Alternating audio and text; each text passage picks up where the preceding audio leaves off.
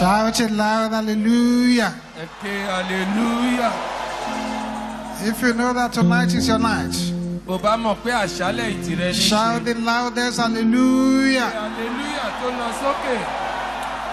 If you know that every Goliath assigned against you shall be disgraced tonight, shout the loudest, hallelujah. Let's raise up our two hands as we sing this song loud and clear.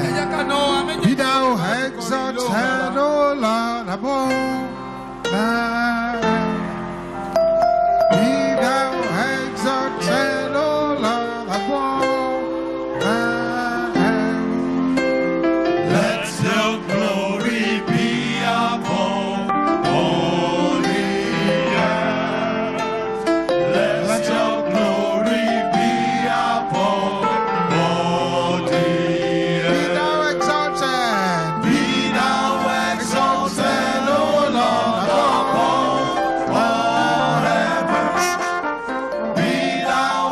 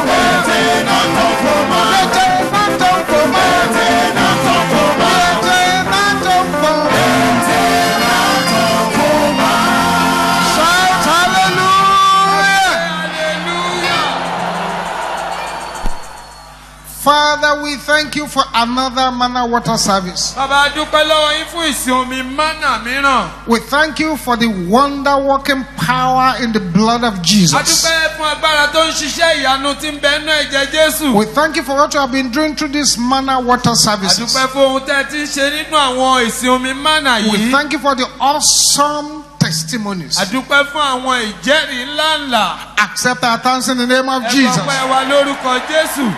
Father, tonight, Bàbá láṣálẹ́ yìí. let there be no one here who will go home with a plastic experience. Ẹnikẹ́ni tí ó lọlé lọ́wọ́ òfo. Lay your hands upon your people by fire, by power. Ẹ dá ọwọ́ yín lé àwọn ènìyàn yín nípa iná àti agbára. To you, Father, be the glory. Bàbá ẹ gba gbogbo ògo. In Jesus' mighty name we pray. Ní orúkọ Jésù la gbàdúrà. Let's have a seat. God bless you. Ẹ jẹ́ ká jókòó, Ọlọ́run yóò bùkún fún wa.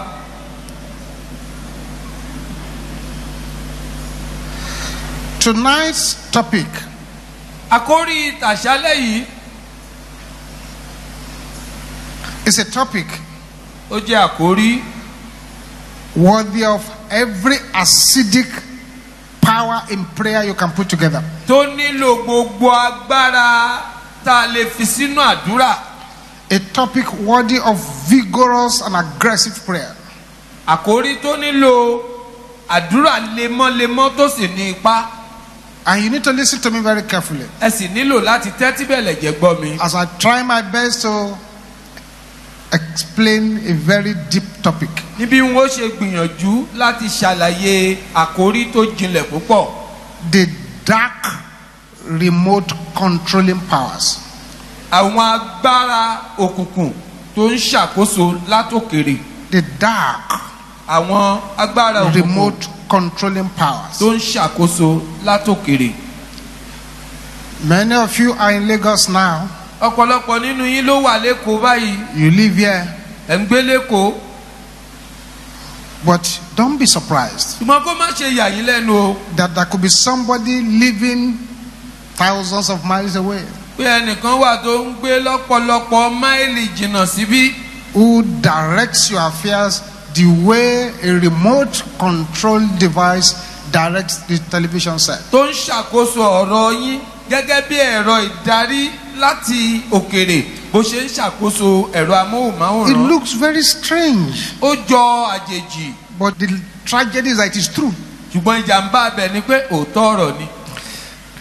There are satanic satellite monitoring stations Àwọn ilé-iṣẹ́ ìtọpinpin Sátánì wà monitoring the lives of people. tó ń tọpinpin ayé àwọn ènìyàn. There is a device Ẹ̀rọ kan wà in the coven nínú àjọ àjẹ́ called the crystal ball, tó ń pè ní díngí ìwòye, the dark mirror, díngí òkùnkùn, through which they can manipulate and control lives. nípasẹ̀ èyí tí wọ́n lè ṣàyídáyídà kan sì máa ṣàkóso ayé àwọn ènìyàn. There is something called the mystery of the open eyes. Ohun kan wà tó ń jẹ́ àdìtú ojú tó là. That is when God opens your eyes in the spirit realm. Nígbà tí Ọlọ́run bá la ojú rẹ nínú ẹ̀mí, You see certain things that others don't see. ó bẹ̀rẹ̀ sí rí àwọn ohun kan táwọn ẹlòmíràn ò rí. So being controlled from afar Kí wọ́n máa darí ènìyàn láti òkèrè by rere. forces that people don't understand is a common infirmity spiritually. Nípasẹ̀ àwọn ẹ̀dá tí ènìyàn ò rí tí kò yé ènìyàn, ó jẹ́ àìsàn tó wọ́pọ̀ nípa tẹ̀mí. And in case you don't know, Bóyá o wá mọ̀, there are human beings who have swallowed altars. àwọn ènìyàn kan wà tí wọ́n ti gbé pẹpẹ mì. Altars are normally supposed to be outside. Òde ló yẹ káwọn pẹpẹ wà. But these people have swallowed their own altars. Ṣùgbọ́n àwọn wọ̀nyí wọ́n ti gbé pẹpẹ tí wọ́n mì. There is an oracle in his mouth. Ọ̀pẹ̀lẹ̀ ń bẹ lẹ́nu rẹ̀. They put things in the mouth, Wọ́n á fi nǹkan sẹ́nu. address someone, Wọ́n á bá ènìyàn sọ̀rọ̀. and the person listens without question. Onítọ̀hún yóò sì jẹ wọn níhò. It is good to listen very carefully tonight Ó dára láti tẹ́tí gbọ́ mi dáadáa as we láṣálẹ́ yìí. unravel this. Nígbà ó ti ṣe In the book of ìtúpalẹ̀ nǹkan yìí. Judges, Nínú ìwé àwọn onídàájọ́, Judges chapter 16, ìwé àwọn onídàájọ́ orí 16. I read verse 23 and 24. Wó ka ẹsẹ̀ ìkẹtàlélógún àti Judges ìkẹrìnlélógún. chapter 16, Ìwé onídàájọ́ orí kẹrìndínlógún. verse 23 to 24. Ẹsẹ̀ ìkẹtàlélógún àti ìkẹrìnlélógún. There are prayers we need to pray here tonight. Aláwọn àdúrà tá a gbọ́dọ̀ gbà ń bí láṣálẹ́ yìí. The kind of prayer that falls under the category of destiny changing. Irú àdúrà tó bọ́ sábẹ́ àti bàbá àwọn àdúrà tó ń yí àyànmọ́ padà. And you will do well to pray from your heart. Yóò sì dára bó bá lè gbàdúrà tọkàntọkàn. Judges chapter 16, Ìwé àwọn onídàájọ́ orí kẹrìndínlógún. verse 23. Ẹsẹ̀ ìkẹtàlélógún. Then the lords of the Philistines gathered them together Nígbà náà ni àwọn ìjòyè Fílístínì kó ara wọn jọ. for to offer a great sacrifice unto Dagon, Láti ru ẹbọ ńlá kan sí Dágónì their God, òòṣà wọn. and to rejoice. Àti láti yọ̀ For they said, nítorí tí wọ́n wí pé our God òrìṣà wa hath delivered Samson, fi Sámsónì our enemy, ọ̀tá wa into our hands. lé wa lọ́wọ́. And when the people saw him, Nígbà tí àwọn ènìyàn sì rí they praised their God. wọ́n fi yìn fún òrìṣà wọn. For they said, Nítorí tí wọ́n wí pé our God òrìṣà wa had delivered unto our hands fi ọ̀tá wa our enemy lé wa lọ́wọ́. and the destroyer of our country, Ẹni tí ń pa ilẹ̀ wa run which slew many of us. tí ó sì pa ọ̀pọ̀lọpọ̀ ènìyàn nínú wa. A very senior pastor Olùṣọ́-àgùntàn àgbà kan shared this weird testimony. ló ṣe ìjẹ́rìí tó ṣe àjèjì yìí. His wife was not at home. Ìyàwó rẹ̀ ò sí nílé. The wife had traveled abroad. Ìyàwó rìn àjò lọ òkè òkun. But in the house, Ṣùgbọ́n nínú ilé the young cousin of the wife was living with them there. ọ̀kan nínú àwọn ìbátan ìyàwó ó ń bá wọn gbélé. And she's been living there for over 2 years. Ó sì ti lé lọ́dún méjì tó ti ń bá wọn gbé. Now the wife of the pastor had traveled. Ìyàwó olùṣọ́-àgùntàn ó rìnrìn àjò. A very senior minister indeed. Òjíṣẹ́ Ọlọ́run tó jẹ́ ẹni tó ti dókè ni. Suddenly one night, Lójijì lálẹ́ ọjọ́ kan his body was on fire. ara rẹ̀ bá gbóná. And strange impulses were coming into his body, Àwọn ìmísí àjèjì bá ń wọlé sí i lára. pushing him downstairs, Tó ń tì í gbọ̀ngbọ̀n pé kó máa lọ sísàlẹ̀. pushing him to the boys' quarters where this cousin was staying. Pé kó máa lọ sí ilé ẹ̀yìnkùlé níbi tí ìbátan ìyàwó rẹ̀ wà. The impulses were very strong. Àwọn ìmísí àjèjì yìí pọ̀. The thing seemed to be pushing him there. Ṣé ló jọ pé nǹkan náà ń tì í gbọ̀ngbọ̀n lọ́bẹ̀. In the middle of the night, Lọ́gànjọ́ òru he struggled. ó làkàkà. At a stage, he held the door. Nígbà tó yá ó dilẹ̀kùn mú. At a stage, Nígbà tó yá he locked himself inside ó tira rẹ̀ mọ́nú ilé. and threw the key under the bed. Ó sì sọ kọ́kọ́rọ́ sábẹ́ Because ibùsùn. the impulse and the sexual urge was so high. Nítorí pé ìmísí yìí àti bá ara rẹ̀ ṣe dìde ti pọ̀ jù. He lasted that night without any trouble. Alẹ́ ọjọ́ yẹn ó mú jẹ nǹkan kan ò ṣe é. The second day during prayer meeting, Nígbà tó dọjọ́ kejì nínú ìpàdé àdúrà. this lady, the young cousin, began to confess Àbúrò ìyàwó rẹ̀ yìí bá bẹ̀rẹ̀ sí kà. that she belonged to a serious occult group Pé òun wà nínú ẹgbẹ́ òkùnkùn kan tó jinlẹ̀. and that she was the one that had been remotely controlling him into a room that night. Àti pé òun lòun fi agbára ìdarí ẹni láti òkèrè fà á pé kó wá sí yàrá tòun lálẹ́ ọjọ́ yẹn. And that as he was struggling there, he was seeing him. Àti pé bó ṣe ń ṣakitiyan bẹ́ẹ̀ òun rí i. And that she was already ready for him, Pé òun sì ti múra de. undressed, Òun ti bọ́ra sí òò. waiting for the man to come. Òun dúró de ọkùnrin náà pé kó wá. But thank God, Ṣùgbọ́n ọpẹ́ ni she fọlọ́run waited in vain. pé ó dúró lásán ni. The rest will have been history Gbogbo rẹ̀ ò bá ti dìtàn báyìí. if that man had not resisted it. Bó bá jẹ́ pé ọkùnrin yẹn kò ṣakitiyan láti má ṣe é. What is this telling us? Kí leléyìí ń sọ fún wa? There are many dimensions to spiritual warfare. Ọ̀pọ̀lọpọ̀ ìpele ogun jíjà tẹ̀mí ló wà o. Many dimensions. Ọ̀pọ̀lọpọ̀ agbègbè ló wà sí. I remember this day that professor of chemistry, Lónìí mo rántí ọ̀rọ̀ pòfẹ́sọ̀ nínú ìmọ̀ chemistry. very brilliant professor of chemistry, Pòfẹ́sọ̀ yóò mọ̀wé púpọ̀ nínú ètò chemistry. highly respected. Wọ́n sì bọ̀wọ̀ fún. Again, he had a house help.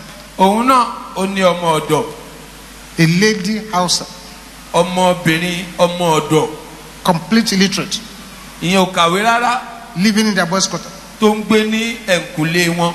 One night too. lálẹ́ ọjọ́ kan. His body was on fire. ara òun náà bá gbóná. And something said, go out. òun kan wípé jáde. Go out. jáde. Go to that lady. lọ sí ọ̀dọ̀ ọmọbìnrin. Go to that lady. lọ sọ́dọ̀ ọmọbìnrin. Go to that lady. lọ sọ́dọ̀ ọmọbìnrin. He struggled. ó làkàkà. He didn't know Jesus. òun ò sì mọ Jésù. He struggled. ó ṣakitiyan. And he came out of the main building. ó jáde kúrò nínú ilé. Went to the boys' quarter. ó lọ sí yàrá ẹ̀kúlé. Entered the room of this girl. ó wọ yàrá obìnrin ọmọ ọ̀dọ̀ ọ̀hún. This girl was already sleeping naked ọmọbìnrin ọ̀hún sì sùn ní hòhò ni. on the floor. nílẹ̀ ilẹ̀. Professor undressed pòfẹ́sọ̀ bá bọ́ra. and started sleeping with her. ó sì bẹ̀rẹ̀ sí bá a láṣepọ̀ ńbẹ̀. The same spirit ẹ̀mí kan náà went to Professor's wife in the block of flats. ló bá tún lọ bá ìyàwó pòfẹ́sọ̀ nínú ilé gangan. So, where is your husband? pé ọkọ rẹ̀ dàbọ̀ náà. I want to woke up and look for him. yẹn náà jí ó bẹ̀rẹ̀ sí wọ́kọ rẹ̀. Didn't see him. kò rí. Now he noticed that the door at the back had been open. ó wá kíyèsí pé ilẹ̀kùn ẹ̀kúlé wọn ṣí sílẹ̀. She followed through the door. ó bá gba ilẹ̀kùn yẹn. The same spirit guided her. ẹ̀mí ọ̀hún sì tọ pínpín rẹ̀. Guided her ó ṣàtọ́kùn rẹ̀ into the room lọ sí yàrá ẹ̀kúlé. to see her husband very busy láti rí ọkọ rẹ̀ tó múra kánkán. with the house help. sọ̀rọ̀ ọmọ ọ̀dọ̀. Actually sweating there. kódà ó ń làágùn síbi tó ti ń ṣakitiyan ni. And the poor wife shouted, Professor, ìyàwó bá kígbe pòfẹ́sọ̀. what kind of nonsense is irú this? rádaràda wo The rè. same spirit asked that madam to shout. ẹ̀mí kan náà ló jẹ́ kí arábìnrin yẹn ó kígbe. And the neighbors came. àwọn ará àdúgbò sì dé. And that was the end of a brilliant career. bí iṣẹ́ pòfẹ́sọ̀ ó ṣe dópin nìyẹn. Dismissed and thrown out of the campus. wọ́n dá dúró lẹ́nu iṣẹ́ wọ́n sì lé kúrò léèwé. I am praying for you ó ń gbàdúrà fún ọ. and for everyone gathered here. àti fún gbogbo ẹni tó péjú pèsè sí. Any power hiding in the coven bí agbára kágbára tó farasin to sínú àjọ remotely àjẹ́. control any aspect of your life, láti darí agbègbè kankan nù ayé. I bury them now in the name of Jesus. báyìí lórúkọ Jésù.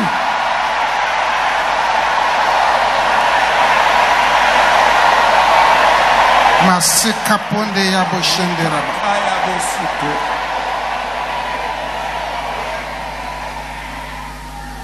That's one. ìkànnì yẹn o. I want you to understand me very well. That's why I'm telling you life examples. mo fẹ́ kọ́rọ̀ mi yé yín dáadáa ni mo ṣe ń sọ ọ̀rọ̀ àwọn ẹni tó ti ṣẹlẹ̀ o. There is another story along the same line. ìtàn kan náà tún wà tó fẹ́ bá ọ̀rọ̀ yìí mu. This pastor was praying for this girl to be delivered from Lucifer. olùṣọ́ àgùntàn yìí ń gbàdúrà fún ọmọbìnrin kan pé kó bọ́ lọ́wọ́ Lúsíférì. And the girl had confessed to him that he was in a high hierarchy position in the Luciferian regime. ọmọbìnrin òun sì ti sọ fún ni pé nínú ìjọba Lúsífà ipò òun ga o. Before the mother brought her for deliverance. kí ìyá rẹ̀ tó mú wá fún tùsílẹ̀. After some time, nígbà tó ṣe díẹ̀. this man of God was now going about with this lady he was trying to deliver. òjíṣẹ́ Ọlọ́run yóò bá bẹ̀rẹ̀ sí káàkiri pẹ̀lú ọmọbìnrin tó lóun fẹ́ ṣètúsílẹ̀ fún. Although he was married, he began to go about with that one. bó tilẹ̀ jẹ́ pé ó ti níyàwó sílé ó bẹ̀rẹ̀ sí gbé yẹn kiri. And he was captured. wọ́n sì mú.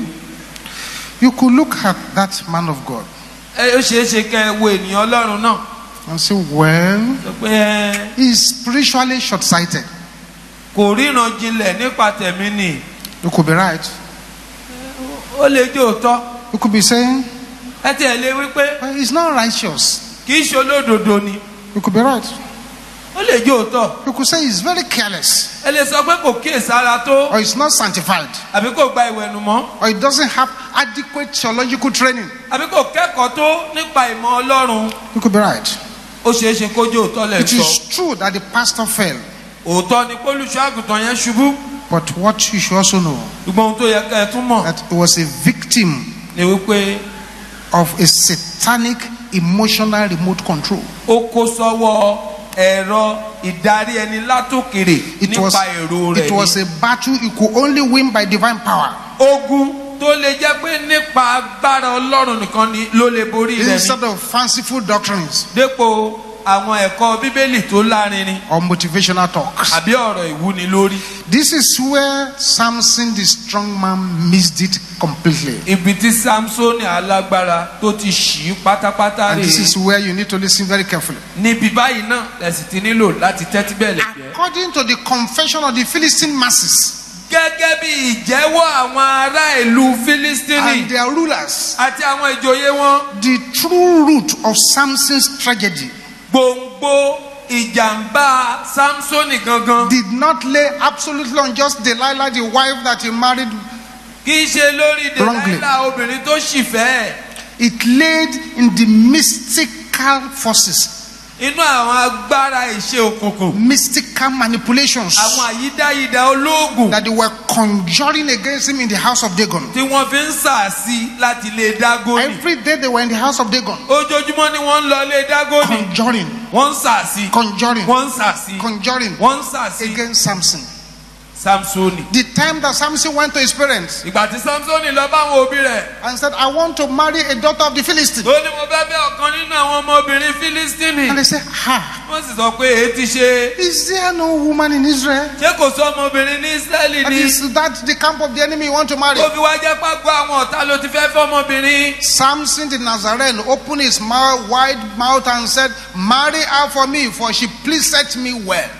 Samsoni Násírì ó ya ẹnu rẹ̀ gbòòrò. Ó sì wí pé ẹ fẹ́ fún mi nítorí ó wù mí jọjọ. He didn't say marry her for me because God said that's my wife. Kò wí pé ẹ fẹ́ fún mi nítorí Ọlọ́run pé aya mi ni. He said marry her for me, for she pleased me well. Ó ní ẹ fẹ́ fún mi nítorí ó wù mí jọjọ. The time he was talking about it pleased me well, Samson did not know that his name was by Dagon temple. Every day they were conjuring against him. Nígbà tó fi ń sọ pé ẹ fẹ́ fún mi, Samsoni ò mọ̀ pé orúkọ òun ti wà nílé òrìṣà Dágónì tí wọ́n ń sà sí òun lójoojúmọ́. And he was misbehaving. Ó sì ń ṣìwàwù. He was misbehaving. Ó ń ṣìwàwù.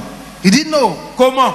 A lot of people blame Delilah. Ọ̀pọ̀lọpọ̀ ló ń dẹ̀bi fún Dèlílà. Yes, Delilah was an instrument, Dèlílà ohun èlò ló jẹ́. but much more than that. Ṣùgbọ́n ju bẹ́ẹ̀ lọ, Samson blindly assumed Samsoni bí afọ́jú ló lọ rò ó pé that is just power, might, agbára àti ipá nìkan beauty, àti ẹwà. but the enemies knew better. Ṣùgbọ́n ọ̀tá mọ̀ jù lọ. So they proclaimed it in their songs Wọ́n wá fi ń kọrin when they got him. nígbà tó ń rí i mú. They gathered themselves together to offer sacrifice unto Dagon their God. Wọ́n kóra jọpọ̀ láti rú ẹbọ ńlá kan sí Dágónì And they òrìṣà said, wọn. our God Dagon had delivered our Wọ́n pe enemies into our hands. Dágónì òrìṣà wa ó ti fi ọ̀tá wa lé wa lọ́wọ́. Their God was an idol called Dagon, Òrìṣà wọn òrìṣà kan tó ń jẹ́ Dágónì ni.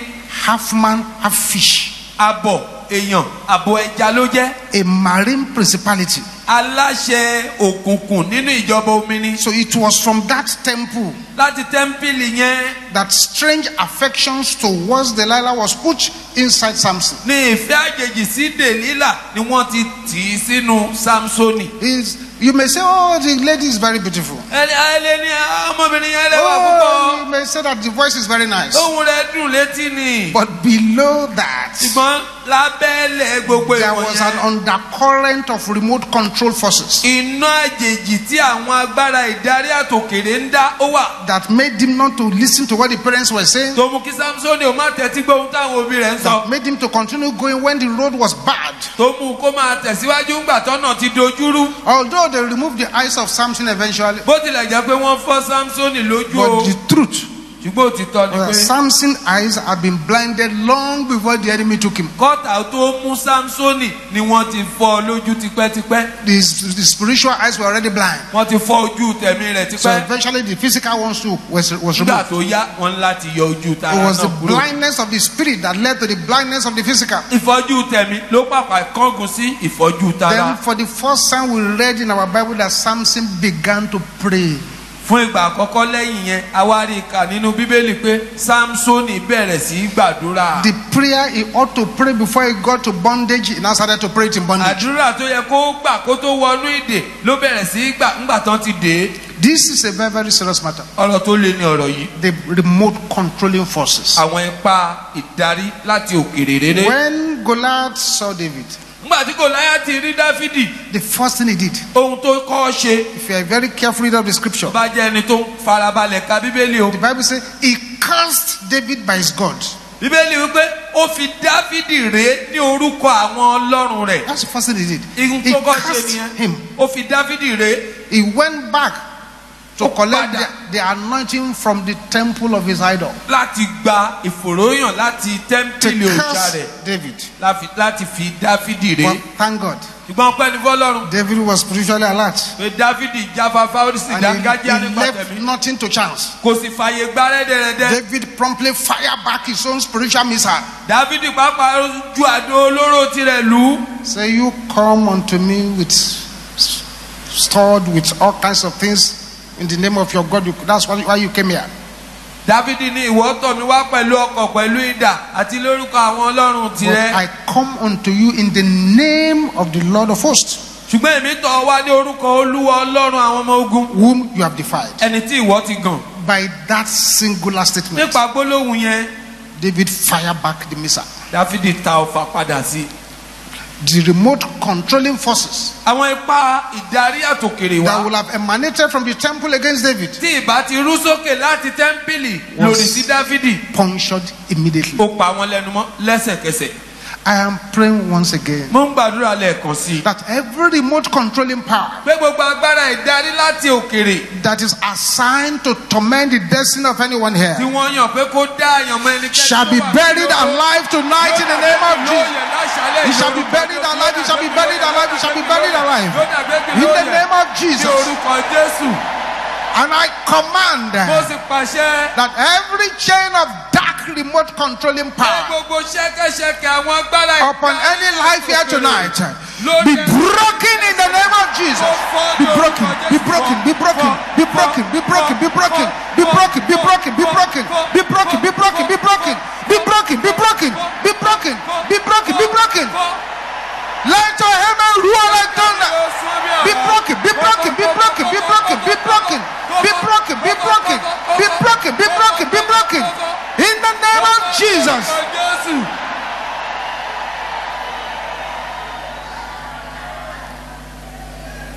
Why Kí nìdí rẹ̀?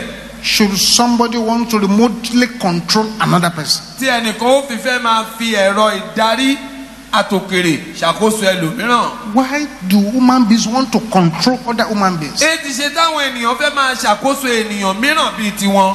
Number one Ìdí kìíní is to win captives to Satan. láti mú àwọn òǹdè fún Sátánì. To win captives to Satan. Láti mú àwọn òǹdè fún Sátánì. I'm praying for anyone here Ó ń gbàdúrà fún ẹnikẹ́ni níyìn that the enemy want to win you to Satan. tí ọ̀tá fẹ́ jèrè rẹ fún That Sátánì. that effort to be frustrated in the name of Ìyànjú wọn Jesus. yóò já sófo lórúkọ Jésù. The second reason why the enemy wants to control people Ìdí kejì tọ́ta fi ń fẹ́ ṣàkóso àwọn ènìyàn is to use those people to gain promotion in the evil world. ní láti lè lo àwọn irúfẹ́ ẹni tí wọ́n bá mú bẹ́ẹ̀ fi jèrè ìgbéga níjọba òkùnkùn. I'm praying. Ó ń gbàdúrà Any power that wants to use you to promote himself or herself in the spirit realm, pé agbára tó fẹ́ lò láti fi jèrè ìgbéga fúnra rẹ̀ nínú ìjọba òkùnkùn. shall be buried alive today in Ó the name of dàgbé Jesus. lóye lónìí lórúkọ Jésù.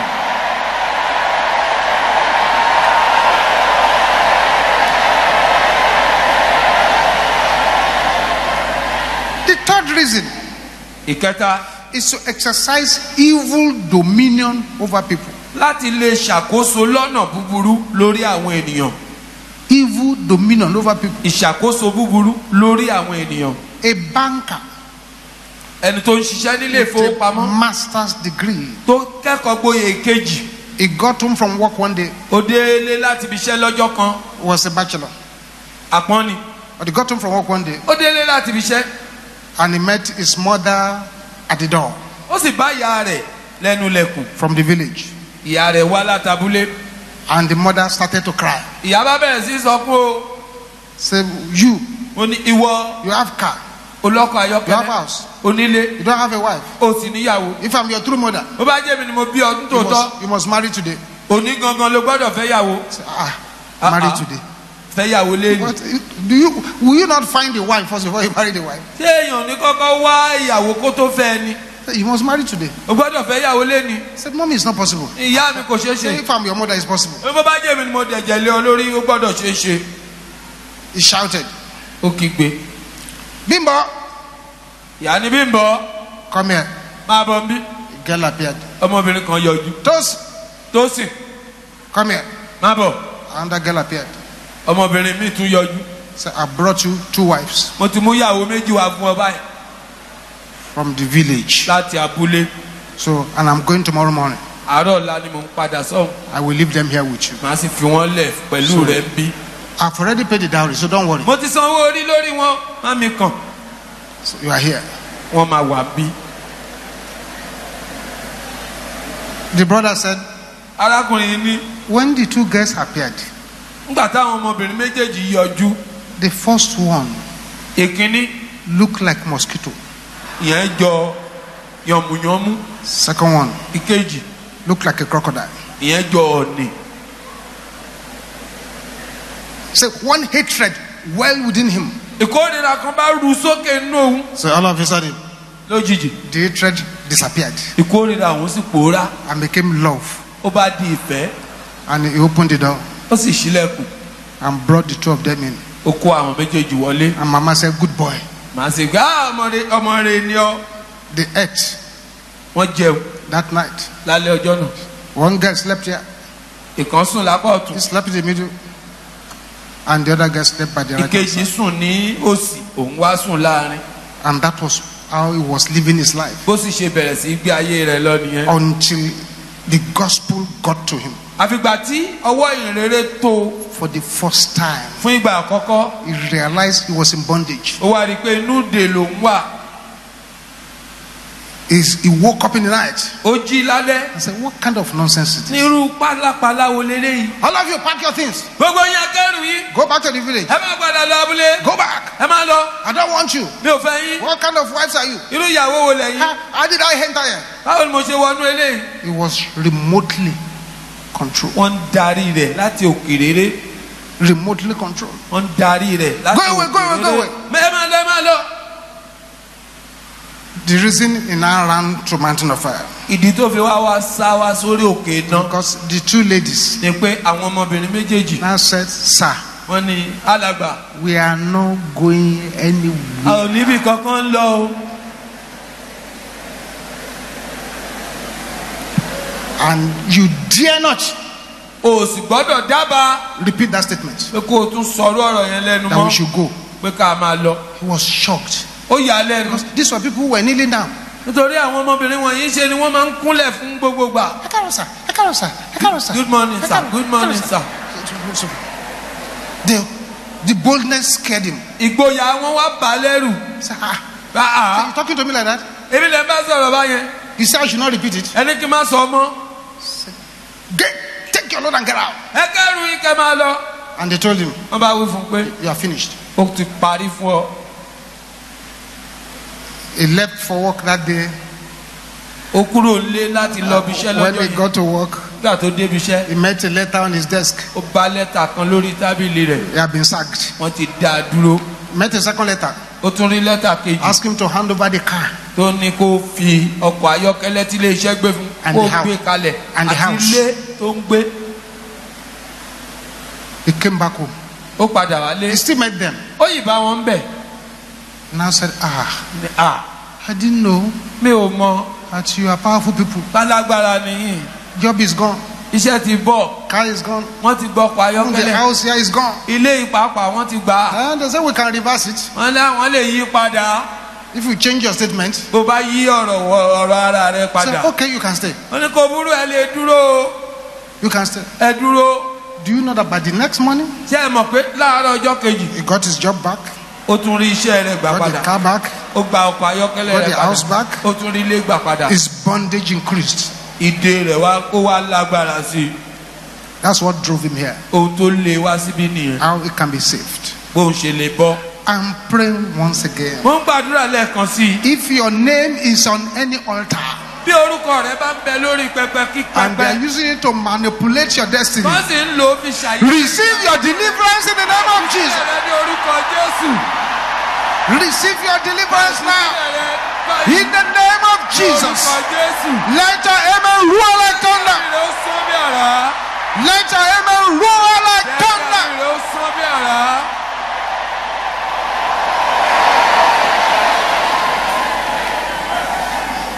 The fourth reason ìdí kẹrin that they want to control people tí wọ́n fi fẹ́ ṣàkóso àwọn ènìyàn is to enslave and amputate their destiny. ní láti sọ àyànmọ́ wọn di ẹrú kí wọ́n sì kéèkù. To enslave, amputate such destinies. láti mú àyànmọ́ wọn ní ẹrú kí wọ́n sì kéèkù. The fifth reason ìkarùn is to restrain them from doing good. láti má lè jẹ́ kí wọ́n ṣe nǹkan rere. The sixth reason ìdí kẹfà is to control the person for evil purposes. òun ni láti lè ṣàkóso ẹni náà fún aburú. And the seventh ìdí keje is to fulfill an evil desire on that person. òun ni láti mú ìfẹ́ búburú ṣẹ lórí ẹni náà.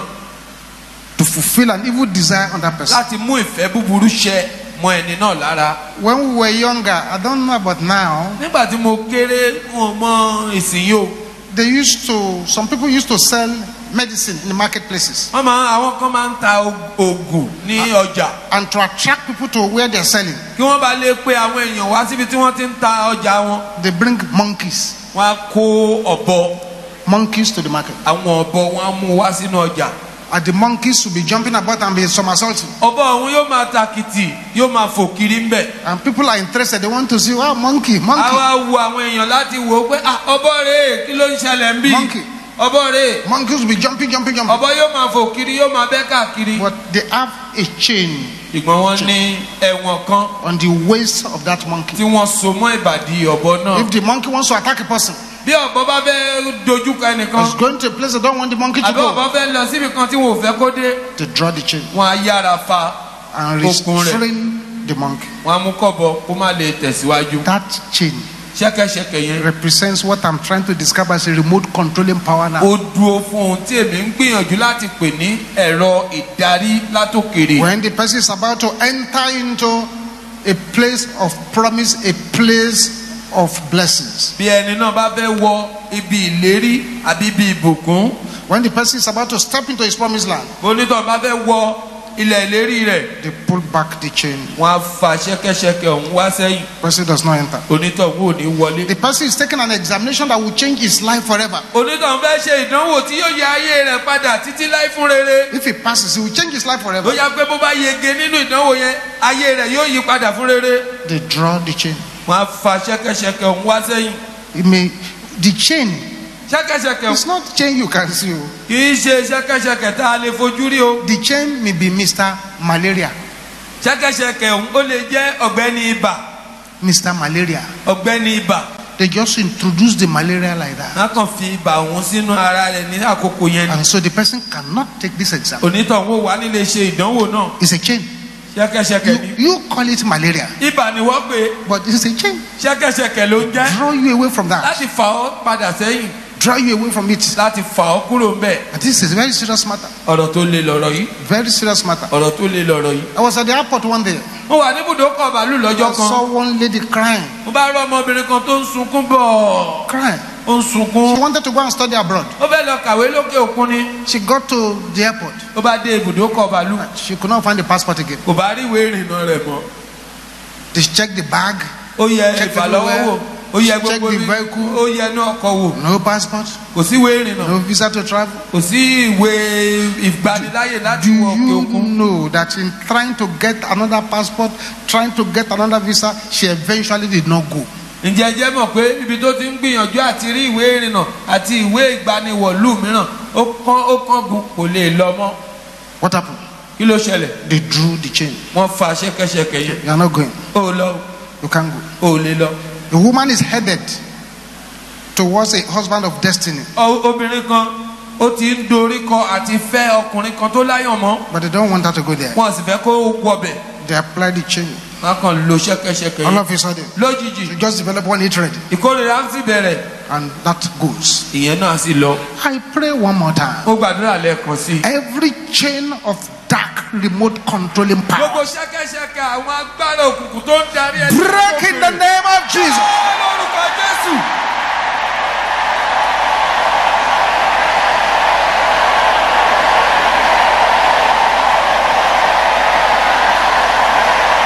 Jesus. Jésù.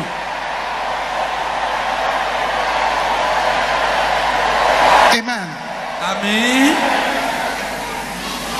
To exercise this evil control, láti lè lo ìdarí búburú yìí. number one, èkínní. they can use materials that was removed from your body wọ́n lè yọ àwọn nǹkan tí wọ́n gbà láti àgọ́ ara rẹ. and processed in satanic laboratory, tí wọ́n ṣe iṣẹ́ lé lórí ní yàrá àyẹ̀wò Sátánì. and they are controlling the person. wọ́n á wá máa ṣàkóso onítọ̀hún.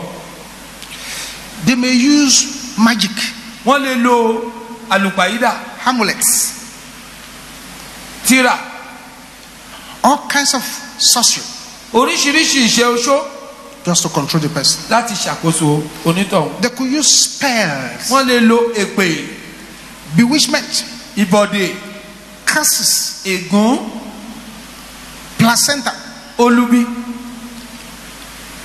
menstruation, nǹkan oṣù to control the person. láti ṣàkóso onítọ̀hún. Photographs àwòrán to control the person. láti ṣàkóso onítọ̀hún.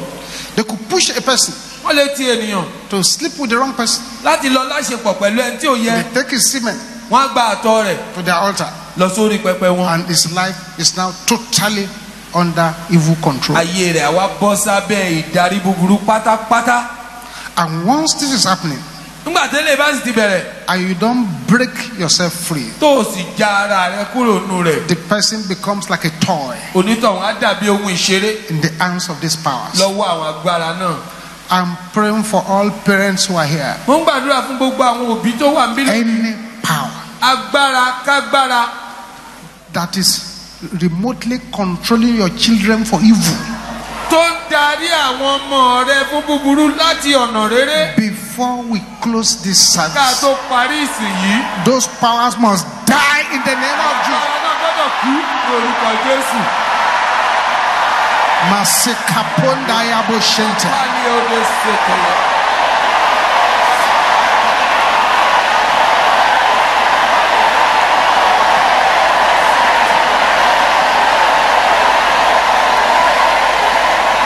Amen.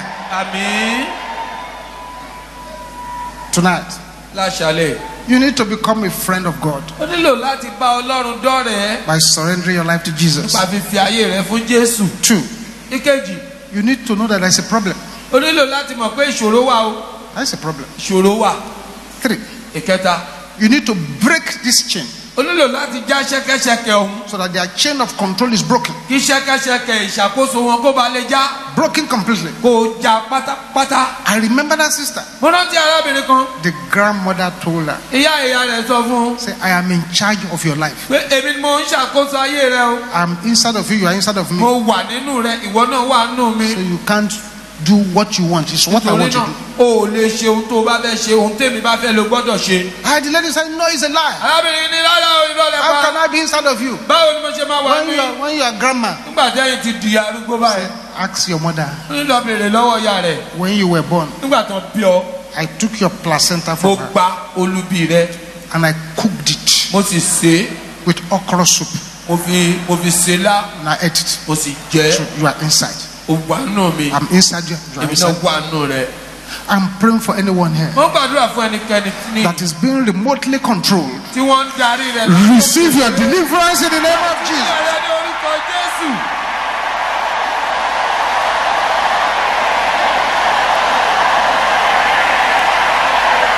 Thank you, o Jesus. ṣeun Jésù. Rise to your feet now, beloved. ẹ dìde nísinsìnyí ará. Rise to your feet. ẹ dìde nísinsìnyí ará. Tonight's prayer is not ordinary prayers. àdúrà àṣálẹ́ yìí kì í ṣe àdúrà lásán o. It's serious prayer. àdúrà tó lágbára ni. And I don't want you to negotiate. mi ò sì fẹ́ kó o dúnàádúrà. It's not a night to negotiate with the kì enemy. í ṣe àṣálẹ́ ìdúnàádúrà pẹ̀lú ọ̀tá. the remote controlling powers àwọn agbára ìdarí àtòkèrèrè wá that have destroyed so many people, tí wọ́n ti run ayé ọ̀pọ̀lọpọ̀ ènìyàn they were installed miles and miles away from where they live. láti ibùsọ̀ tó jìnnà púpọ̀ síbi tí wọ́n ń gbé ni wọ́n ti gbé kalẹ̀. They are under close observation, but they don't know they have been observed. wọ́n ń tọpinpin wọn fínífíní ṣùgbọ́n wọn ò mọ̀ pé nìkan ń ṣọ́ wọn. You remember the story of that man that I was sharing with you? jẹ́ ẹ rántí ọ̀rọ̀ ọkùnrin kan tí mò ń sọ fún yín. The man may be in this service now. ó ṣeé ṣe kọ́kùnrin náà wà nù sí báyìí. He went to his village for leave, ó lọ sí abúlé wọn fákòókò ìsinmi. and the mother called him into the room, ìyá rẹ̀ bá pè wọnú yàrá. brought out a dark mirror, ó bá gbé díngí dúdú kan jáde. touched it, ó fọwọ́ gún un lójú díẹ̀díẹ̀. and right inside the mirror, nínú díngí ọ̀hún. he saw his bedroom in Lekki. arákùnrin bá bẹ̀rẹ̀ sí rí yàrá ibùsùn rẹ̀ ní Lẹ́kí nílùú Èkó. Is that not a bedroom? ní ṣe kì í ṣe ibi tó máa ń sùn nìyẹn. Say yes, mommy. ó ní bẹ́ẹ̀ ni ìyá mi.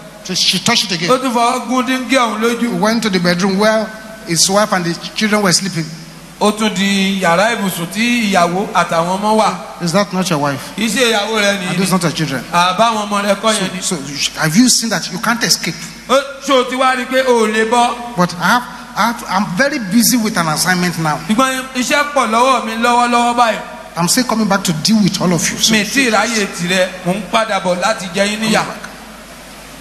this man who didn't believe in mountain of fire prayer, arákùnrin tí ó gba àwọn àdúrà orí òkè náà gbọ́ tẹ́lẹ̀. he does vigil every day now. ní báyìí gbogbo alẹ́ ló fi ń ṣèṣòro. It's a very serious matter. ọ̀rọ̀ tó lé ní ọ̀rọ̀ yìí o. So anything can happen anywhere ohunkóhun ló lè ṣẹlẹ̀ níbikíbi in this kind of prayer. pẹ̀lú irú àdúrà yìí. All eyes closed. tí gbogbo wa ká dijú báyìí. But you see, if you are here, ìgbọ́n tó bá wà bí you are not born again. tó o sì tí ì di àtúnbí. You have not just surrendered your life to o ì Jesus. sì fi ayé rẹ fún Jésù. Raise up your right hand where you are. níbi tó o bá wà náwó ọ̀tún rẹ To sókè. enter into the blessings of tonight, you need to make God your friend. láti lè wọnú àwọn ìbùkún tàṣálẹ̀ o gbọ́dọ̀ bá Ọlọ́run ṣọ̀rẹ́ ẹ̀. Say this after me. wá wí báyìí tẹ̀lé Say, mi. Father, bàbá I come before you, mo tọ̀ yín wá. Lord Jesus. Jésù Olúwa Come into my life. wọ inú ayé mi wá. Take control of my life. gba àkóso ayé mi. In Jesus' name. ní orúkọ Jésù. Amen. àmín. Right there where you are, our Níbi tó workers wà will yẹn, locate you àwọn òṣìṣẹ́ wa wọ́n á dọ́dọ̀ rẹ. and give you materials wọ́n sì fún ọ láwọn nǹkan and give you assistance. àti ìrànlọ́wọ́ díẹ̀. All eyes closed. kí gbogbo akadìjú wàyí. We are not here to joke. a ò wá ṣàwàdà bí o. We are not here to play. a ò sì wá ṣeré. We are here for serious business. iṣẹ́ ńlá làwa bí wá ṣe. Serious business. iṣẹ́ ńlá làwa bí wá ṣe. And so pray conclusively. torí náà gba àdúrà lágbàkásẹ̀ ọ̀rọ̀ ńlẹ̀. Conclusively. gbàdúrà láti kásẹ̀ ọ̀rọ̀ kúrò ńlẹ̀. As you pray this first prayer, bá a ti gbàdúrà àkọ́kọ́ yìí. if you are in this meeting tonight tó bá wà ní ìpàdé tòní. and there is a pattern of very, very late marriage in your family, tí ìlànà káwọn èèyàn máa pẹ́ lápẹ́jù kí wọ́n tó lè ṣègbéyàwó nínú ẹbí yín. quietly find a way to this altar ní wọ́ọ́rọ́ máa bọ̀ níwájú pẹpẹ yìí. and pray with violence. kó o sì gbàdúrà pẹ̀lú ipá ńlá. We're not here for joking. a ò wá ṣàwàdà o. We're here for serious business. iṣẹ́ ńlá làwa bí wá ṣe. Everybody will shout this loud and clear. gbogbo wa láwọn kígbe lóhùn rárá báyìí. Every invisible chain gbogbo ṣẹ́kẹ́ṣẹkẹ̀ àìrí. tie me down. tó dè mí mọ́lẹ̀. Pray in the name of ní Jesus. orúkọ Jésù.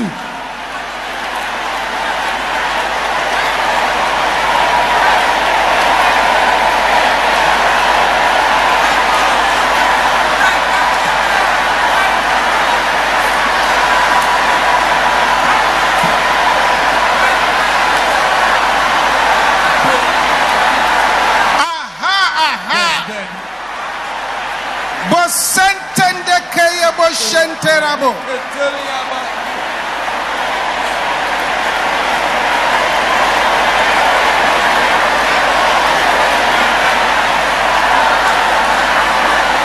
This is not a night to negotiate. òní kì í ṣàṣálẹ̀ ìdúnàdúrà. It's a night for serious prayers. àṣálẹ̀ àdúrà tó le ni.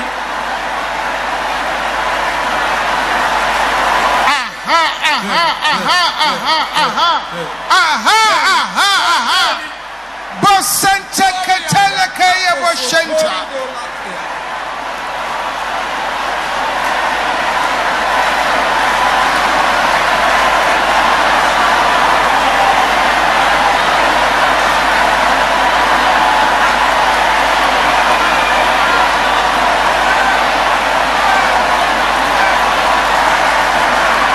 Jesus. See what is happening. The power of God. In the name of Jesus.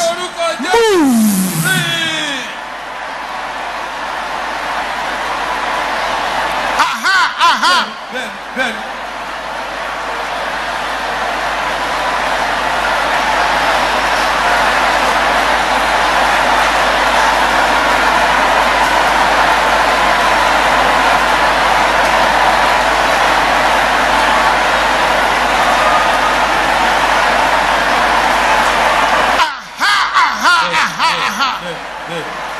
Break the chain, break the chain.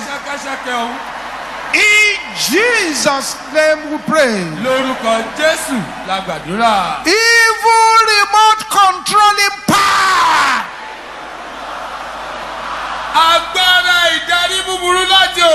I am not your candidate. Die. In the name of Jesus.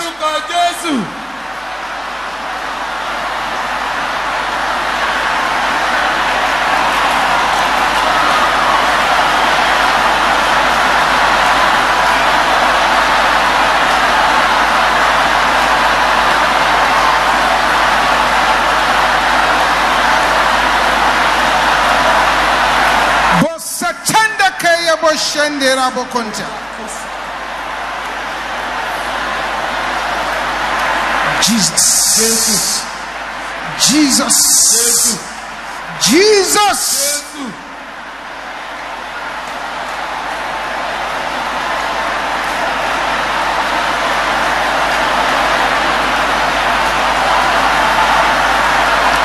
Evil remote controlling power. I am not your candidate.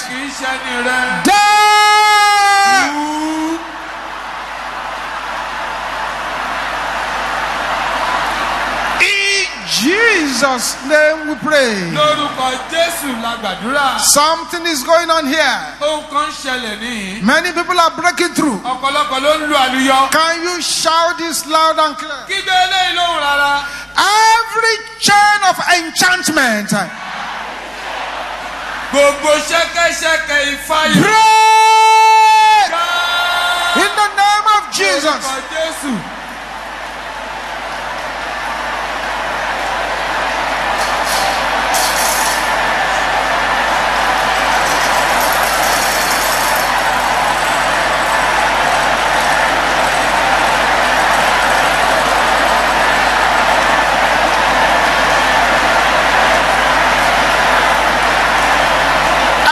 Chain of enchantment, break in the name of Jesus. Jesus. Jesus.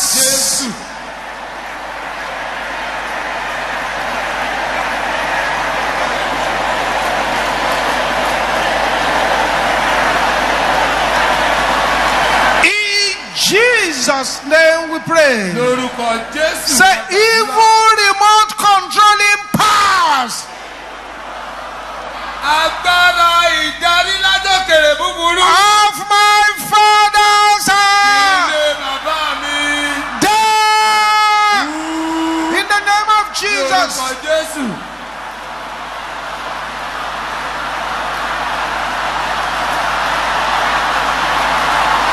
Oh yes.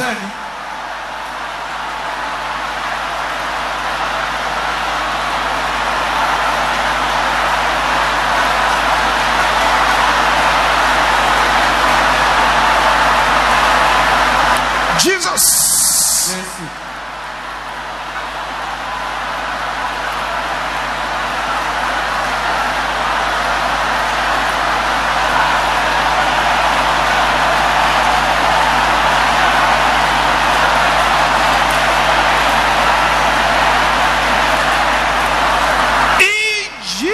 Jesus' name we pray.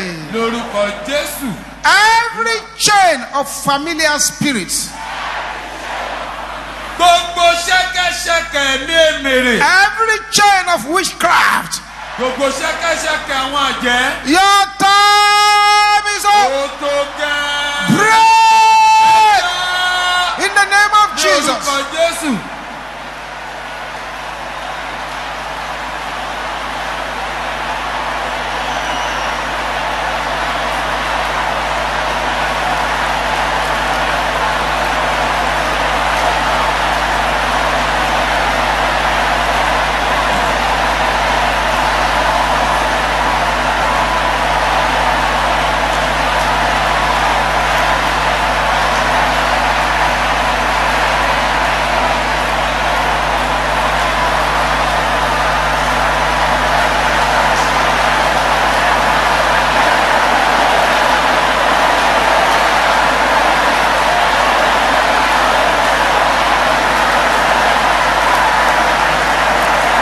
Receive the touch of the power of God.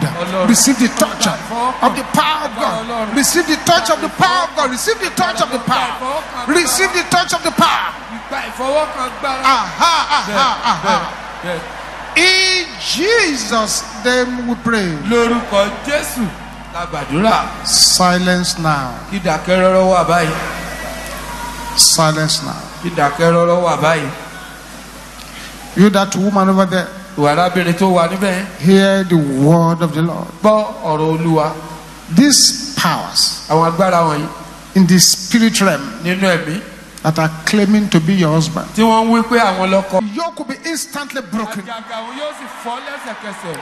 1, Ení, 2, èjì, 3, ẹ̀ta, 4, ẹ̀rin, 5, 6, 7. èje.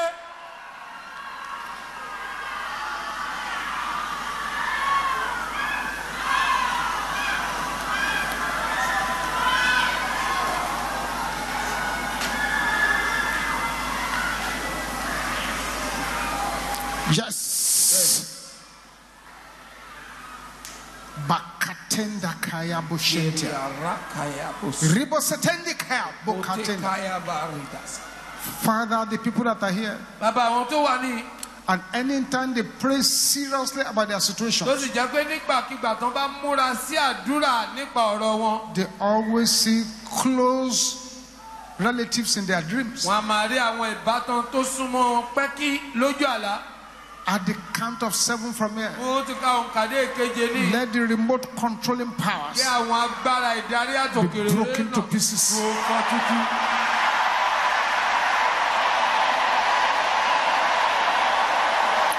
One, Ení, 2, èjì, 3, ẹ̀ta, 4, ẹ̀rin, 5, 6, 7. èje.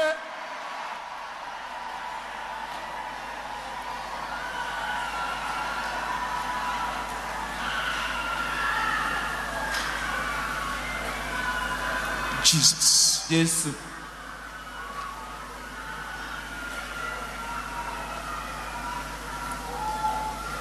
Amen. Àmín. Right there where you are, Níbi tó wà yẹn, I want holy anger to well up within you. mo fẹ́ kí ìbínú mímọ́ kó máa ru sókè nínú rẹ. Well up really within you. Kó ru sókè gidigidi nínú rẹ. Many have suffered for too long. Ọ̀pọ̀lọpọ̀ ló ti jìyà pẹ́ jù. Many who are supposed to be environmental transformer cannot transform anything. Ọ̀pọ̀lọpọ̀ tó yẹ kó yí agbègbè wọn padà, orí nǹkan kan yí padà. Many who are supposed to be landlords are still tenants. Ọ̀pọ̀lọpọ̀ tó yẹ kó jẹ́ onílé, ayálégbé ni wọ́n yìí jẹ́. If many were allowed to enter into the blessings they have missed, Tó bá jẹ́ pé wọ́n fi àyè gba ọ̀pọ̀lọpọ̀ láti wọnú ìbùkún tó ti bọ́ lọ́wọ́ wọn ni. they will be multi-billionaires by Wọ́n now. ti di ọlọ́rọ̀ yanturu báyìí. But then there is a remote controlling force Ṣùgbọ́n agbára ìdarí àtòkèrè wà. saying this is how far you can go, you cannot go Ó sọ pé further. bó ṣe lè lọ ọmọ rẹ̀ ò lè jù báyìí náà There is a lọ. remote controlling force Agbára ìdarí àtòkèwá kan wà. that will say, not so, Tó wí pé kò rí bẹ́ẹ̀. not so, Bẹ́ẹ̀ kọ́, not you, kì í ṣe wọ. go back. Padà. This is why you need to be angry in your spirit. ìdí nìyẹn tó fi gbọ́dọ̀ bínú nínú ẹ̀mí rẹ. Powers agbára pressing down my head. tó ń tẹ Your time is up. ó tó gẹ́. Die in the name of ní orúkọ Jesus. Jésù.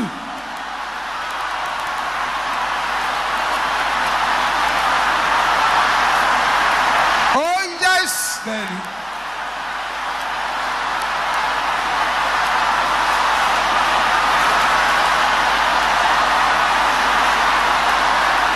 This is not a day to òní negotiate. fi ìṣọjọ́ ìdúnadúrà.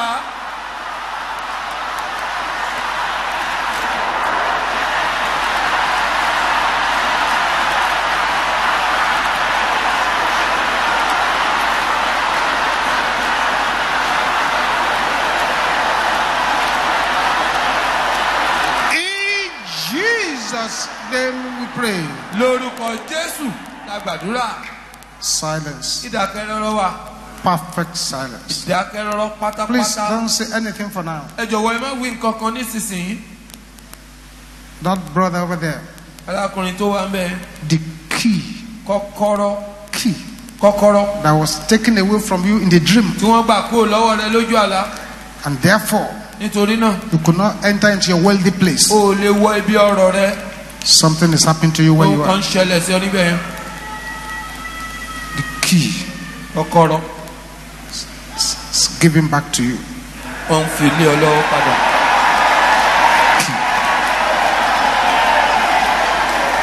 Silence.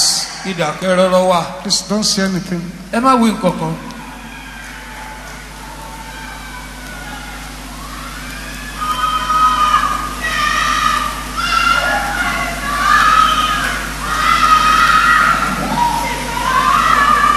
The spirit of slavery, ẹ̀mí ìsìnrú.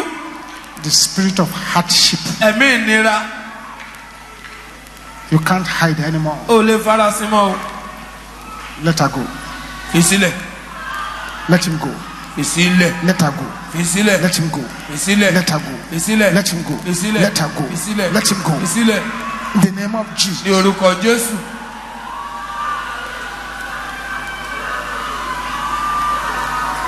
Thank you, o Jesus. ṣeun Jésù. Bring out your manna water mú now omi mánà rẹ jáde báyìí. and let your amen roar like fire and like thunder. kí àmì rẹ ó sì máa sán bí iná àti àrá. Father, according to your commandment, bàbá nípa àṣẹ yín. we bring forth our manna water unto you. a mú omi mánà wa tọ̀ yín wá.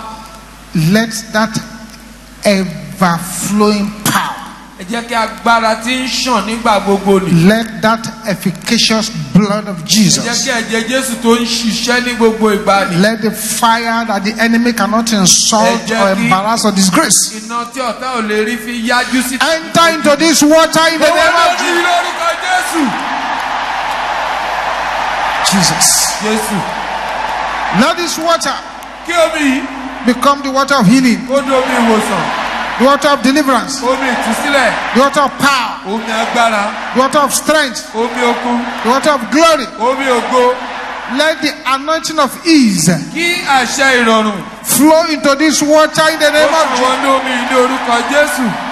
When this water confronts infirmity, omi ìbá dojúkọ àìsàn. let the infirmity be disgraced. àìsàn ò pòórá. When this water confronts bad luck, tómi ìbá kan orí burúkú. let the bad luck change to testimonies. orí burúkú ọ̀hún ó yí padà When sí this ìjẹ́rìí. water confronts joblessness, tómi ìbá pàdé let àìníṣẹ́ there be an lọ́wọ́. overflowing breakthrough. kí àlàjá àkúwọ́ sílẹ̀ ó ṣẹlẹ̀. When this water confronts untimely death, tómi ìbá pàdé ikú let the àìtọ́jọ́. death become life. kí ikú ó dì. In the name of ní Jesus. orúkọ Jésù. And let this water be sanctified. ẹ jẹ́ kómi yóò di The name of the àsìmímọ́ ní Father, orúkọ bàbá. In the name of the ní Son, orúkọ ọmọ. in the name of the Holy Spirit, Ní orúkọ ẹ̀mí mímọ́. in the name of ní Jesus. orúkọ Jésù.